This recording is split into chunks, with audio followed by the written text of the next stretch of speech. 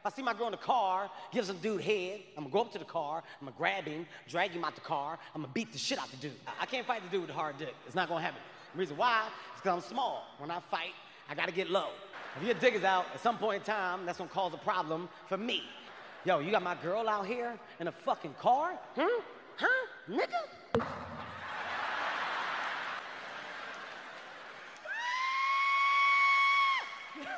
Yo, you're gonna lose your fucking mind if a man's dick hits your head in front of a group of people watching the fight. You're gonna do some shit you never thought you would do.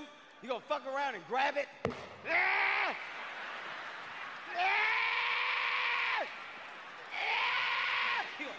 You're gonna say some shit you never thought you would say. I'm gonna rip it up! This dick is coming with me!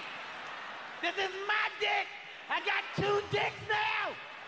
Yeah!